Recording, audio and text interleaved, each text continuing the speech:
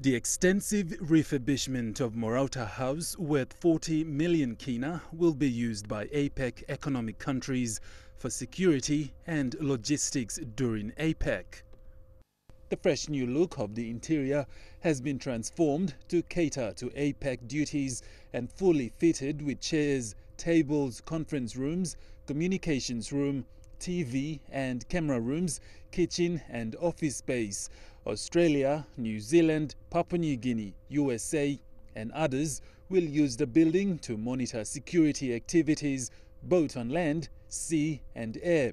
APEC Minister Tkatchenko says the building will be used by government departments after the APEC summit.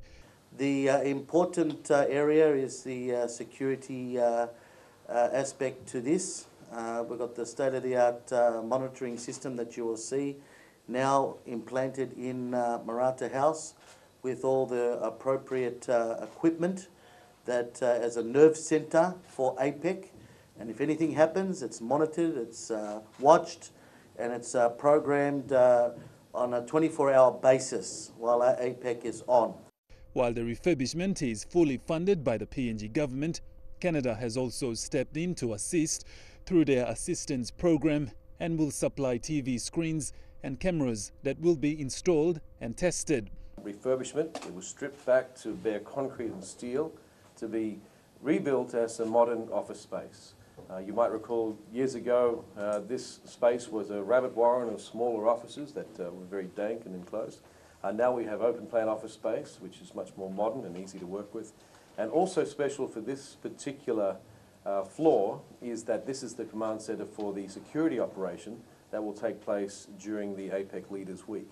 Minister Tkatchenko says the building will be a lasting legacy of APEC and will be used by government departments that are spending millions of kina on renting private office blocks in the city. Once again, APEC economies all coming together to assist Papua New Guinea in this big leaders summit and also CEO summit in November.